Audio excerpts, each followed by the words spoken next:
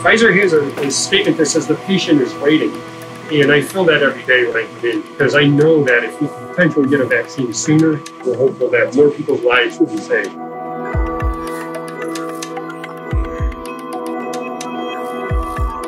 The first reports were that there was, some sporadic viral outbreaks, but they didn't think that the virus was going to be able to be spread from person to person.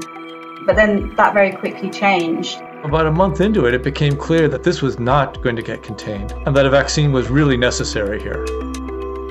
Immediately, colleagues were trying to understand details about the disease, details about the virus, and seeing if there was an opportunity that we would have to make a difference. Everyone, I think, knew that that was going to take time, but there are few other places that can undertake the kinds of things we undertake. It went to an all hands to the deck very, very quickly. Imagine the time it takes to develop a vaccine, which is upwards of 10 to 15 years from start to finish, and then condense that down because the need is now.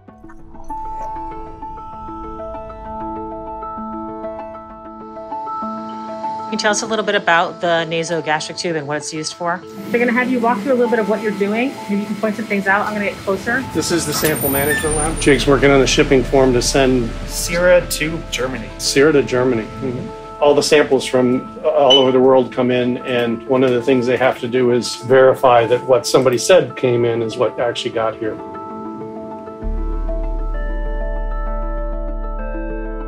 A drug or a therapeutic is something that you take after you've become sick and prevents you from being any sicker than you could already have been. With our potential therapeutic that we call the protease inhibitor, we would hope to be treating very early in hospitalized patients and preventing them progressing to these very severe stages of disease.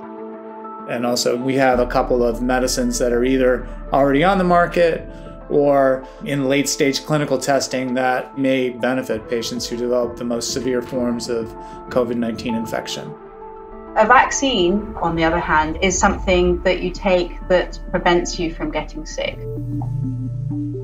So we're going to go into the biological safety area here. What we're doing right now is we're trying to understand how that spike protein is produced and how it interacts with other proteins. So we're making that protein inside of some kidney cells. That's going to allow us to produce a vaccine that's got better stability. It's no stone left unturned, both in terms of the search for vaccines and therapeutics that can make a difference, but also acceleration options and opportunities to get the therapeutics and vaccines to patients quicker. Although we're going quickly, we're not skipping steps. So there's no question that when you're developing something fast, it does not mean that you can compromise on safety. It's beyond science. At this point, it's patients' lives that are at stake at the forefront. It feels like going to war for nerds. What we do really creates a legacy of valuable tools for humanity. There's a very strong sense of mission. And contributing to the containment of COVID-19, there's a very real feeling of pride. COVID-19 is surrounding us all. It's totally changed our way of life. I think it's an honor to be able to use some of our scientific expertise and try and make a difference.